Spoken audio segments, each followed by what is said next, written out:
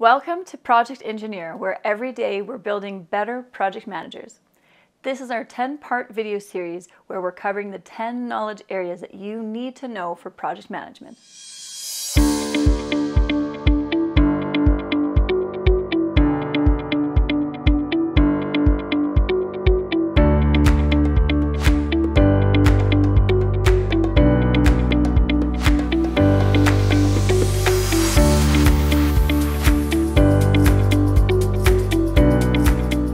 Hey everyone, welcome back to our video series. I'm Sarah, I'm a certified project manager, and in this video we are covering schedule.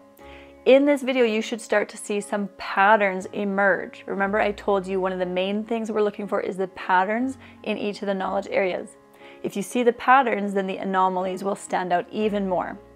So, like scope, schedule is heavy in planning and only has processes in planning and monitoring and controlling. So let's start with the first process. The first process is plan schedule management. As you can imagine, the main output is the schedule management plan. Again, the schedule isn't in this plan. This plan is setting out how we will determine what the schedule should be. The next 4 processes in planning get us to the final process of developing the schedule, but we need to go in order here. The first one is define activities. In this process, you are listing out all the activities that need to happen on a project, not necessarily putting them in order, because the next process is called sequence activities. Here you're going to use tools and techniques to see which activities are dependent on other activities, which activities should go first or later, or that can happen simultaneously.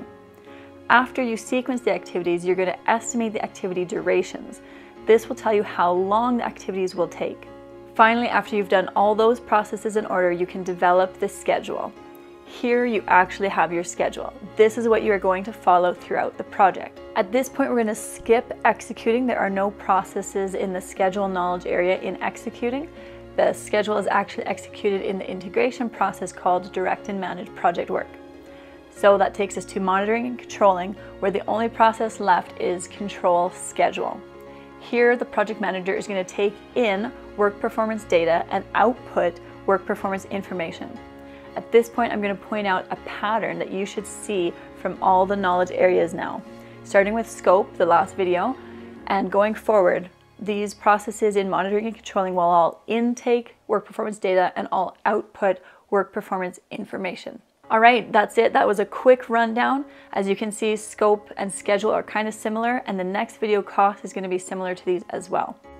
All right, that's it for this video, you guys. Thanks so much for watching. We have a lot more videos coming up, and you will start to see the patterns emerge as we continue through the knowledge areas.